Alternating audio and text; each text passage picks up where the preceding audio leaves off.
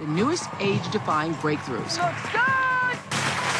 Okay, so if you want to look younger now, top New York dermatologist Dr. Lisa Airan is here to share the newest age-defying techniques to erase years from your face. I understand you have a new use for Restylane? Yes. Well, okay, tell us what that is. Okay.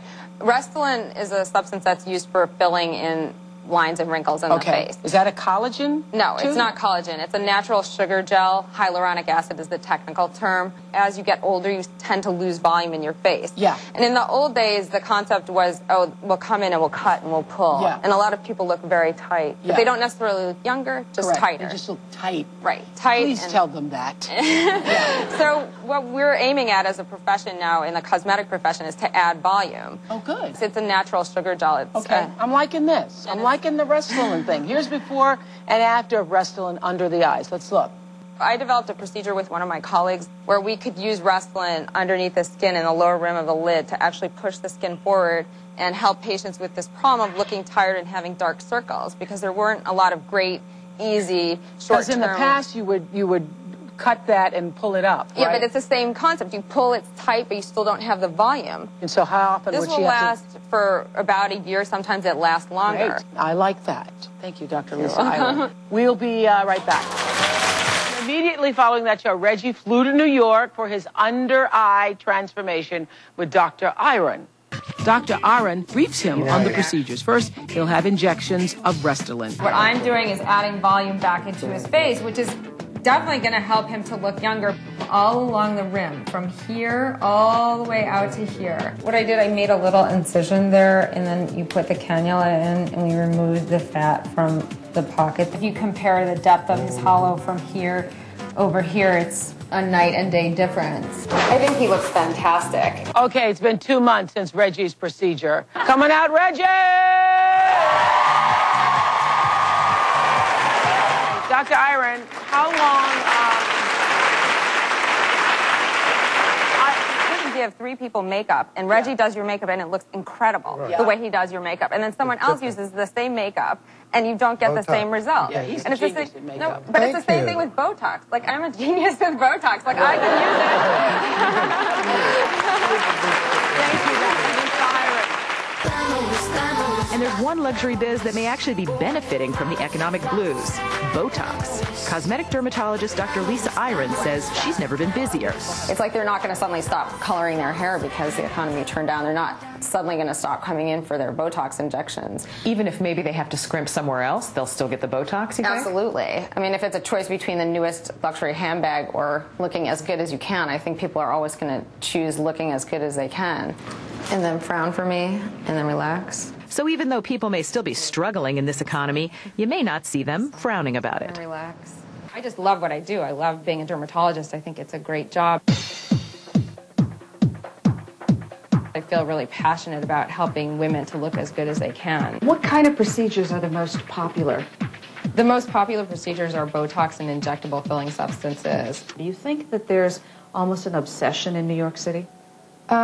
I don't think it's an obsession, because I think it's become a really acceptable mainstream phenomenon. For a lot of people, it's the same thing as, oh, I need to get my hair colored, I need to get my brows done, and I also need to go for my Botox. So it's not something that has a stigma attached to it, such as that's an obsession. Nobody would say you were obsessed because you needed to get your hair colored every month. And I view that in the same way. Somebody called me at 10 o'clock the other night, and I was thinking, oh no, what's wrong, because she's calling so late, and she was calling to say that she had just gone to a party, and people were telling her that she looked so amazing that she had to call me on the spot and tell me, which I thought was really cute. Joining me now is top New York City aesthetic dermatologist, Dr. Lisa Airan. So what are some of the biggest misconceptions, do you think, when it comes to black versus white skin, or black and white skin? Well, in my practice, I treat patients of all color, from the lightest skin white person to the darkest skin black patient.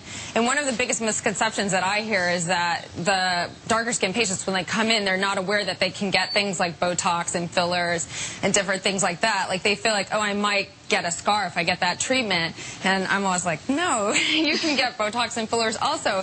Well, I know our audience has a lot of skin questions for you. Are you ready for some questions? Sure. Who has a question? Do white women wrinkle faster than black women? And I also noticed that white women go and get Botox more often than black women do.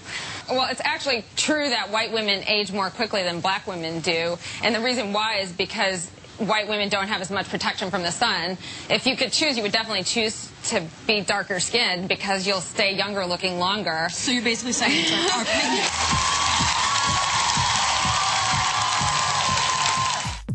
New York City-based aesthetic dermatologist and beauty expert, Dr. Lisa Airan, believes it's never too early to protect and transform your skin. Her high-profile clients include those from the fashion and entertainment industries. My philosophy about aging is that people want to look as natural as they can. When they look in the mirror, it's a reflection of who they are. And the rate at which you age is really more genetically determined than anything else, but you can control it by how you treat your body. Dr. Airan says it's in our 20s we start to see the first signs of aging, so early intervention is essential.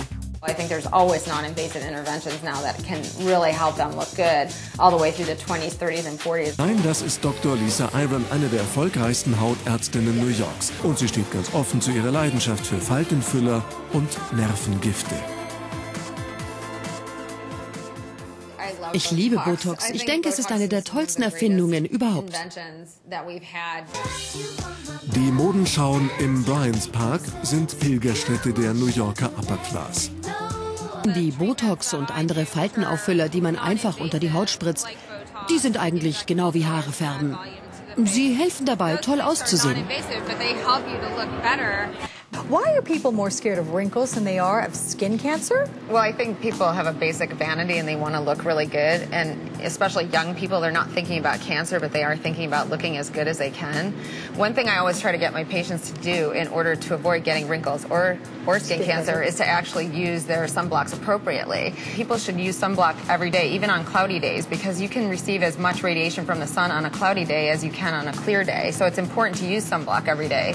I think it's mainly that people are really afraid of getting older and they want to do what they can to prevent the aging now. And so a lot of people, at least in my office, would be there already for Botox, fillers, different types of things that are going to make them look better. So if you say to them, if you wear a sunblock, this is also an anti-aging cream, that's going to definitely help with the compliance. So are you finding yourself doing that then? Yes, absolutely. I tell people that if the skin cancer doesn't scare you, let the vanity scare you. Okay, well that's good. It scared me. Dermatologist Dr. Lisa Airan, thanks so much. Thank you.